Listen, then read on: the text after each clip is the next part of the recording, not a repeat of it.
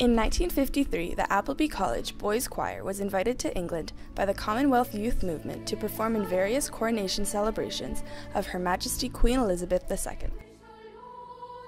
Consisting of 21 boys and choirmaster E. Leslie Bott, the group left for England on May 7th from Quebec, leaving for the return voyage on July 7th.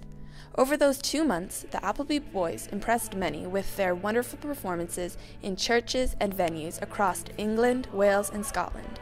Each boy was equipped with a specially made red choir blazer for the coronation, showing off their Canadian heritage and school pride. A representative from the Commonwealth Youth Movement said it best when he explained, "You are not merely on holiday in Great Britain, nor are you merely members of a tour. Anyone can go on tour. You must see this journey of yours as both a great adventure and something of a crusade."